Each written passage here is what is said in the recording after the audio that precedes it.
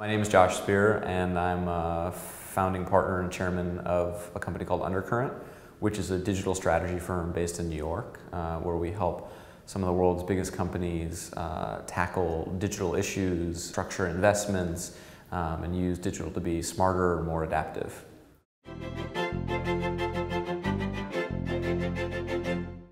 There are a lot of individual initiatives that YGLs come up with and support each other to bring out into the world and out of the community and sort of birth them as their own companies, or their own organizations, or their own contributions to the world at large.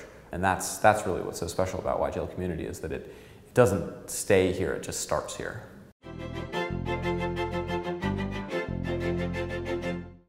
One attribute of a leader I've noticed recently that I really admired was vulnerability. A leader's ability to put himself out there and his willingness to fail or potentially fail in public.